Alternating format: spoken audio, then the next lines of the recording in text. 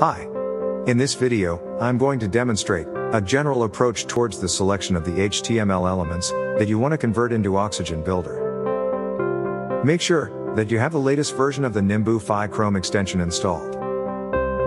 Using this layout as an example, I'm going to show you the various approaches for making a useful selection. Let's start by clicking on the Nimbufy icon in Chrome toolbar. This turns on the selection mode. Had this been a tab containing Oxygen Builder, it would have shown the import pop-up instead. The simplest way to make a selection is to hover above the layout until the green highlight covers the area of interest. On clicking, the area is selected and the highlight now shows in purple color. Now, if you hit the snapshot button, a snapshot will be stored, and the selection will also be logged.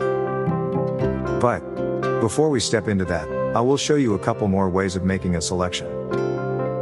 I can target the same area by first selecting a child element somewhere down the hierarchy, and then making my way up in the DOM hierarchy by pressing the up arrow key or the W key until the intended area shows the purple highlight.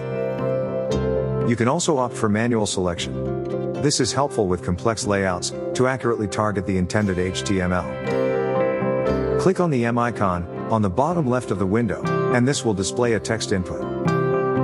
You can type a valid HTML query selector to target a specific DOM element. Or, to be extremely precise, you can find your way through the DevTools' Elements panel. Right-click on the element and copy its selector to the clipboard. Now you can go back to the manual input and paste in this query selector. And look, it sets the selection around that particular element.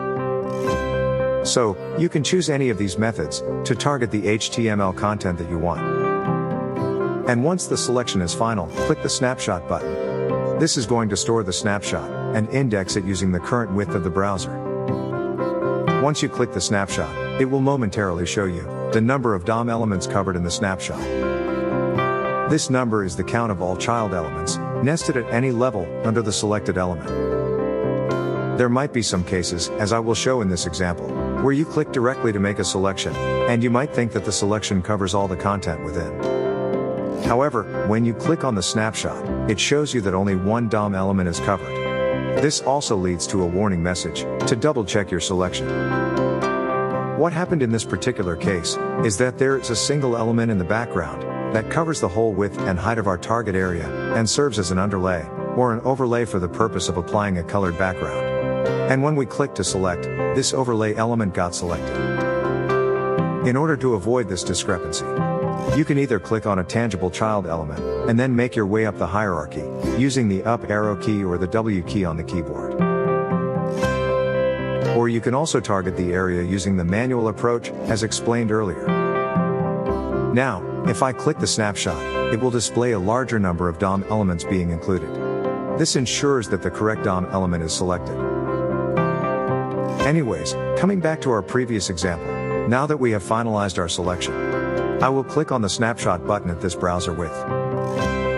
If the target website has a responsive layout, and you want the results in Oxygen to be responsive as well, then you should drag to resize the browser window to target each of the different responsive layouts.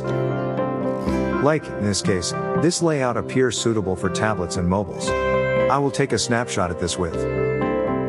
You can take more snapshots corresponding to an even narrower layout, if one exists. Let's take another snapshot at this arbitrary width. Although I may not end up using it. This is just to demonstrate a point that you do not need to start all over, in case you took some unintended snapshot. At this point, I am done taking all the snapshots that I need. Next, I will go into the Oxygen Builder in a separate tab. Open up the Structure panel and select the point of insertion. Then click on the Nimbufy icon in the toolbar. This will open the import options. I took 3 snapshots. And all those are listed here. The bigger one, I assign it to the Oxygen's default breakpoint. The smaller one, I assign it to the tablet breakpoint. And this one, I am not going to use it, so I select blank in the dropdown. Now, we are all set. At this point, if you want to determine how many credits would be spent in the conversion of this data, you can click on the Estimate button. Finally, I will click on the Import.